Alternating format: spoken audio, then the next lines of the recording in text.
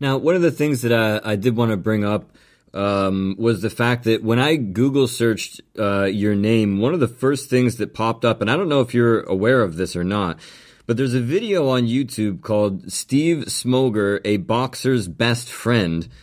And he's the title of the video says, "Is Steve a little bit too, quote, close to the fighters?" And I think somebody's trying to disparage you by saying that you're a little bit, quote, too touchy-feely in there with the fighters. And I think maybe this started to come to light after you kissed a fighter. So do you know about this video, and what is your reaction to that? Yeah, my reaction is, listen, there's always going to be the naysayers. You build a bond. You build a bond because, you know, when you're in there, it's the closest thing to, it's the last vestige of man against man, woman against woman. And, you know, I just want to display my pride in them. I've been doing it for years. It's really subconscious. But when you see Mickey Ward and Emmanuel Augustus give their entire heart, and it's the fight of the year, you're going to embrace them. And you see them outside the ring. You establish bonds with Miguel Cotto, with Felix Trinidad, with Bernard Hopkins, with Kelly Pavlik. They all recognize you at various events. You're always going to have the naysayers, that people have never met me, that the disparaging stuff, and I slap on the behind, and I do this and I do that. But you know something, Daniel? All of that is by the wayside, because the highest honor one can receive and is to be honored by your peers. And in 2015, I was humbled. I gained the Academy Award, the Nobel Peace Prize, the Emmys, Oscars, when I was nominated and inducted into the International Boxing Hall of Fame. So all the naysayers, you're always going. Jealousy is terrible. And the naysayers out there have no idea. People have never met me, and they formulate their opinions and so forth and so on. But apparently, to those who know, to those who matter, to those who vote, I was a first ballot inductee into the International Boxing Hall of Fame, class of 2015, only the 11th referee in the history of the sweet science to be inducted. So they can run what they want to run. They can say what they want to say. A veteran official that's trying to stay relevant in today's modern society with all the up-and-coming referees. One article has me as the most senior referee, if not the world, the United States. Dr. Lou Moret may be more senior. Dick Flaherty was senior. He retired. And I'm senior in New Jersey, Pennsylvania, New York, Connecticut, the Mohegan Sun, Foxwoods. So there must be something to longevity. And by last count, BoxRec, I have the second most number of bouts in the history, I repeat, of the sweet science. Wow. Mike England, a fellow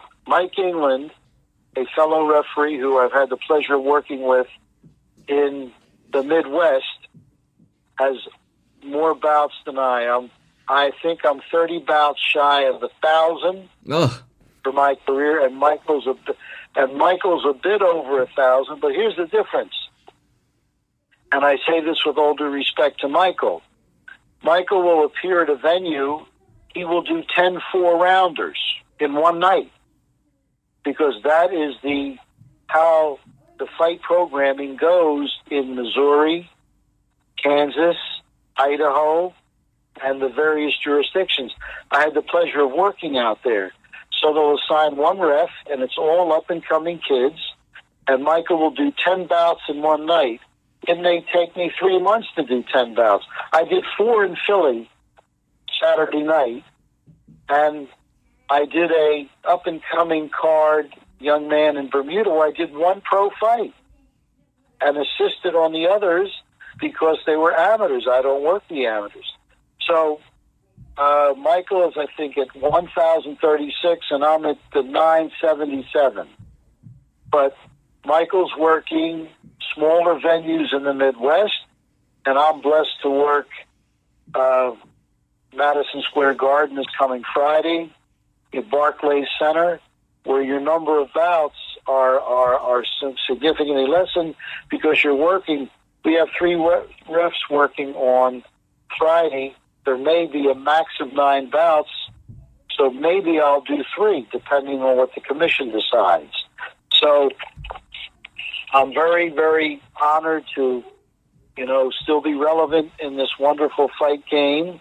And you're going to have knockers, guys.